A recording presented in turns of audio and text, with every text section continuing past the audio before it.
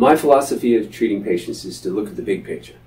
Really understand what that patient's about, where they're at in their lives, what they want to do, how they're exercising or not exercising.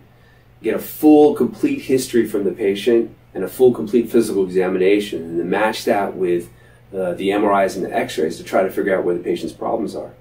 And then figure out where they are in treatment as well, whether they've had the acupuncture, the physical therapy, chiropractic, massage therapy, and what kind of injections they've had, what's helped them.